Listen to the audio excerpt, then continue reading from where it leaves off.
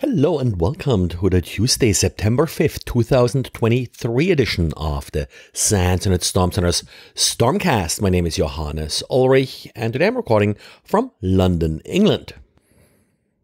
Well, given the long weekend, we have a couple of diaries to catch up on. First one by Jesse, looking at the origin of some of the passwords being found in our SSH and Telnet data. This is typically brute force password data. Now, the top passwords being found here are common default passwords, but what Jesse did is to dive deeper into the passwords.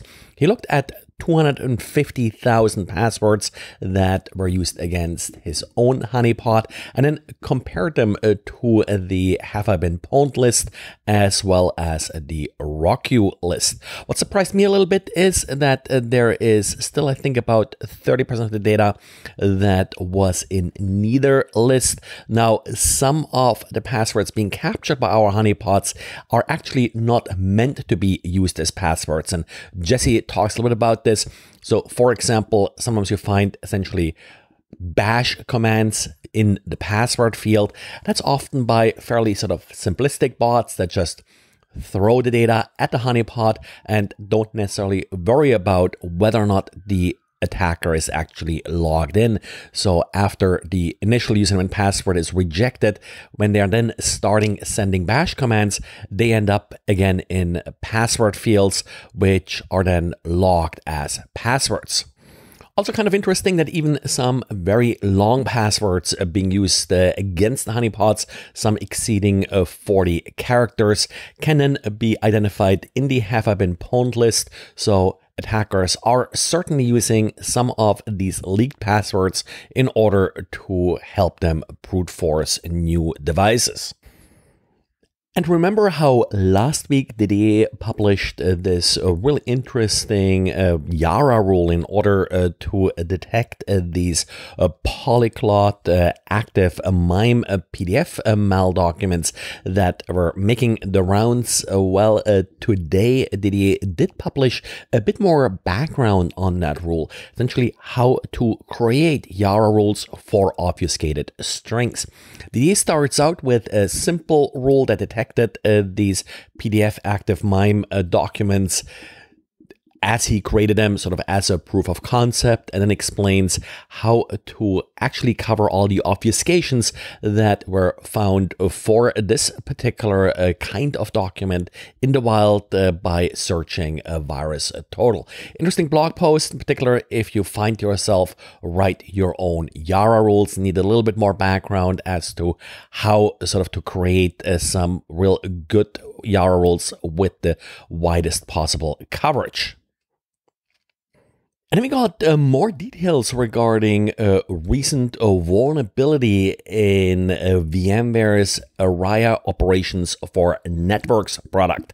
This vulnerability, CVE 2023-34039, was just patched, and well, it is one of those famous hard-coded SSH keys. So an attacker in possession of this SSH key could use it in order to simply log in to your device.